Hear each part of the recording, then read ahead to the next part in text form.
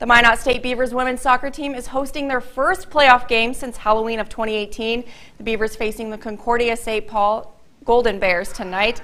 The last time these two met up, things ended in a tie, but no ties tonight. Minot's Daisy DeBoer with a long shot, but it's scooped right up to keep it scoreless in the first half.